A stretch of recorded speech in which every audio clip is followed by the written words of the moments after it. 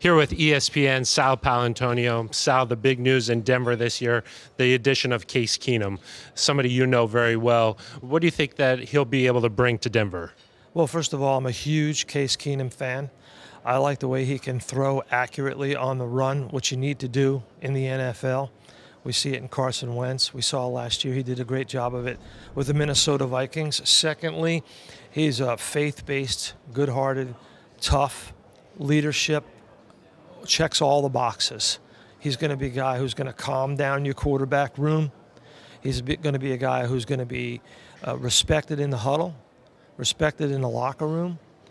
He does. I talked to your head coach a couple of days ago here in Orlando, and he said, Sal, here's our motto for the 2018 season. We're going to play more and say less, which I really liked. That's Case Keenum. It's going to be perfect for Denver then. That sounds like a good fit. Perfect for this coach at this time and this team at this time, I think. Really, better than Cousins, I think, Kirk Cousins, because I think Case doesn't turn the football over, and Cousins has a propensity to do that. After the first wave of free agency here, where do you think things stand in the AFC West? Wide open, new head coach in Oakland. I think don't sleep on the San Diego Chargers. The Chargers are going to be good. They had the upheaval of having to move to that new stadium, but they still have Phillip Rivers, and I love their head coach. He's buttoned up. New head coach in Oakland. The new quarterback situation in Kansas City and them signing Sammy Watkins and getting rid of Marcus Peters. Things are volatile in Kansas City, and they've been the cream of the division for a while.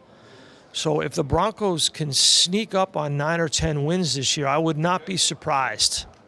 They could be knocking on the door right there, huh? They could. With Keenum and what you have defensively and your head coach getting better, certainly as a game manager and as a head coach and as a leadership in his leadership, you have a shot to win 9 or 10 and maybe contend for the division. We've been asking everybody here at the owners' meetings. We're missing our owner, Broncos owner Pat Bowlen. Do you feel like this is the year that he might be able to get in through the contributors committee? For me, it's priority number one for 2018. 2017, priority number one is, because I live in Philly, get an Eagles championship.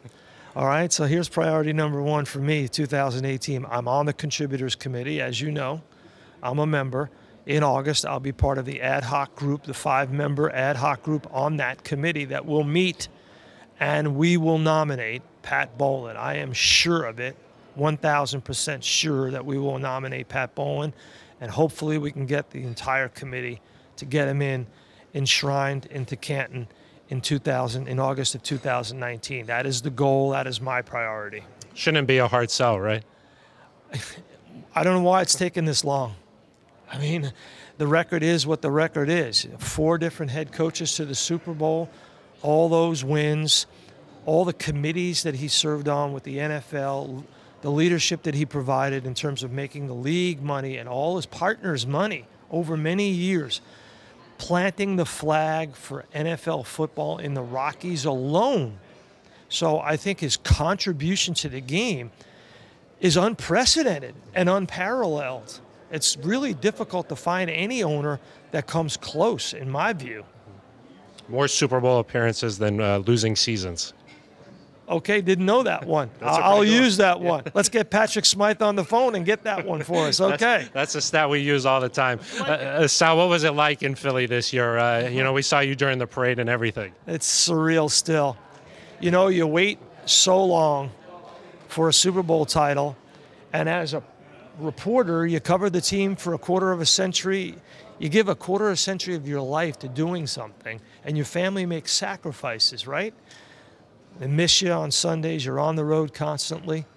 And so it was a closure for my family and elation at the same time. Joy and closure. That's how we look at it. It's amazing how football can connect on so many levels, right? Yeah, civic, family, personal.